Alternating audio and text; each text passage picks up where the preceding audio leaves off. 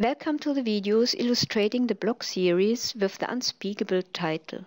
My name is Tia Hillenbrand, and all those acronyms are reading an end-to-end development scenario using the components Business Object Processing Framework, BOPF, Service Adaptation Description Language, SADL, SAP Gateway, GW, and finally SAPUI5.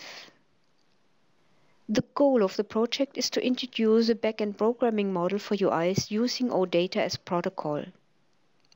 As I strongly believe that you cannot build valuable OData services without having an UI in mind, these blogs deal also with the creation of a SAPUI5 application.